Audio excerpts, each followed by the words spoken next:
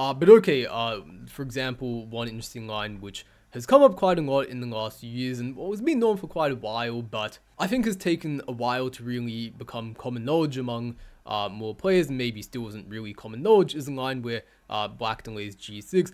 And I was talking about way earlier in the video how like this is a kind of more accurate move order to, play g6 instead of taking on a6. However, the line I'm going to show you isn't really related to that point. Instead, the idea is we're not even going to take on a6. We're going to play what is instead known as the Perinovic line, named after, I believe it's like some Serbian grandmaster who played this line a lot, where after bishop g7, the idea is to go e4, and not even play d6, just to play castles, and invite white to try and just basically run us over with e5, knight e8, and basically the point is they try and protect the center, we're just going to counterattack and have a lot of counterplay. And to be honest, I would probably consider this line to be a little bit objectively better than the taking immediate one.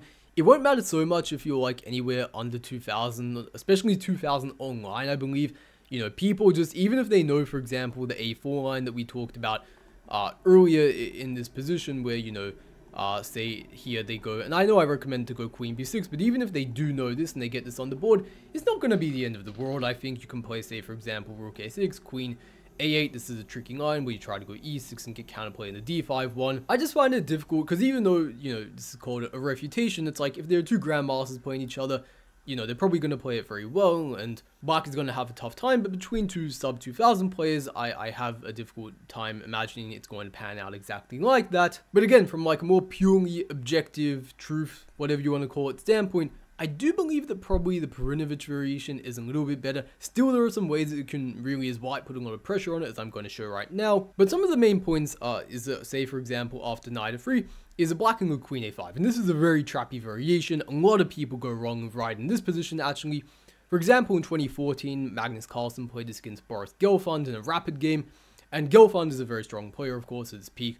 Was a world championship challenger, 2700 rated. And even he in this position just basically fucked up very badly. He played bishop d3. And if you want to try and pause the video and figure out why this is bad, I suggest you try and figure that out.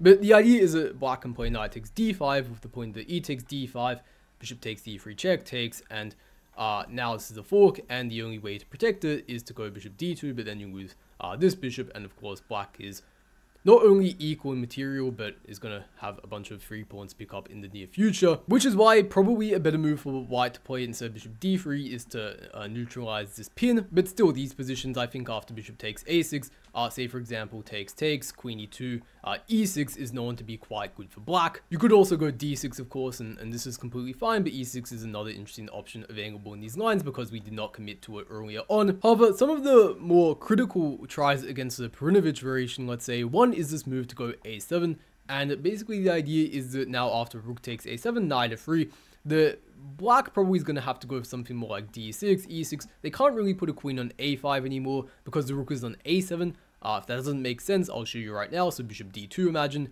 Let's say you want to play any random move like d6. Well, now knight b5, and not only is the queen attacked, but also the rook is attacked.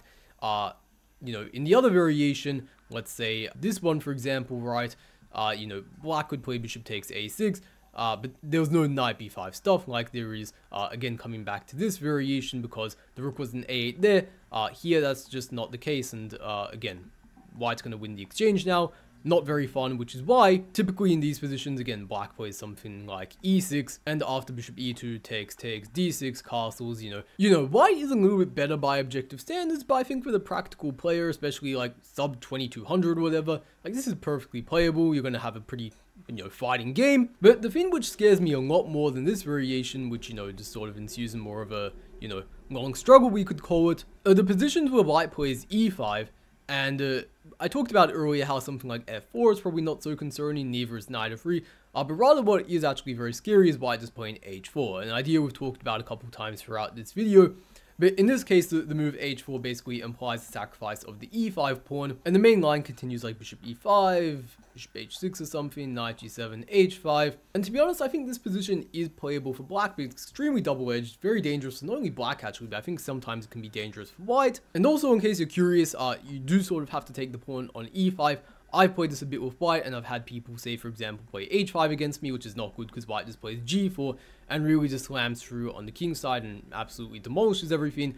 If you try to go to d6 as well, for example, that also doesn't work very well because e6 takes, and then h5 is very unpleasant. But okay, again, I think this position you sort of have to go for. Maybe it's like knight f3, I think, and then bishop f6, h5, something like that, right? And while you might be thinking this sort of looks a little bit scary, I think it's also important to keep things in perspective that basically no one bloody knows about e5, h4, unless they have some super high level opening course, or they're like me and they just somehow know of this stuff because they know so much opening theory. But yeah, again, Prince variation, how do you get to this?